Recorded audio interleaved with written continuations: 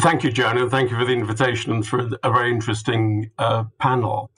Let me take up a brief historical point. I think from 1820 onwards, we have what I'm going to call a Navarino complex in Greek history that continues to the recent period.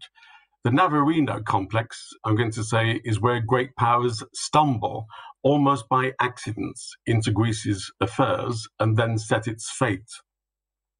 The Battle of Navarino was a matter of avoiding a peripheral state being a nuisance in a bigger international game, destabilizing larger strategic interests. In parallel, however, Greece domestically was then left to struggle to catch up with its more advanced allies. This catch-up process has been one of some angst for Greece, as it has sought a modernity defined elsewhere. This year has seen not only Greece's bicentenary, but also the 40th anniversary of Greece joining the then European community. But well before 1981, Europe was the key reference point in a self-torture between Greece's self-image and its domestic reality. We may look back to ancient and classical times and acknowledge that Greece gave to Europe much of its meaning. Of course it did. But today, Greece defines Europe's incompleteness in the form of the systemic limitations of the European Union. In the first 2 decades of Greece's EC membership, Europe was the focus for a light-touch modernization process. The funding flowed into Greece with the integrated Mediterranean programs and the cohesion funds, etc. European money constituted most of Greece's infrastructure developments. Crudely, it was a matter of putting new wine in all bottles. The Eurozone crisis, of course, saw Europe shift to hard constraints, the conditionality with a troika and a severe austerity. For Greece today, the challenges remain.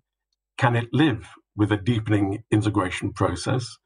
Can it reform domestically without the European Union offering carrots and sticks?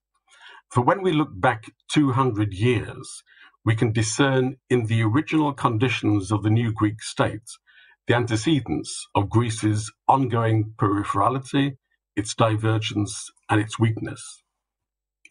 Today, we might ask, who wants reform in Greece? In response, we'd note that the domestic constituency for reforms, defined by an economic liberalism, is relatively small. And we'd say that such a reform agenda is relatively alien to the Greek tradition. We might also add that clientelism and Roussetti politics mitigate the scope for reform by increasing the political cost. In each respect, we can detect similar domestic conditions in Greece in the 19th century. The early development of the modern Greek state resonates with the constraints on reform in Athens today. Greece has lacked the capacity to fully catch up, and rather like at Navarino in recent times, the European Union has primarily wanted to isolate the Greek problem. Yes, reform in Greece shot up during the years of the bailouts, but the bailout conditions were often misconceived, making the recession greater and missing the opportunity for wider, meaningful reform.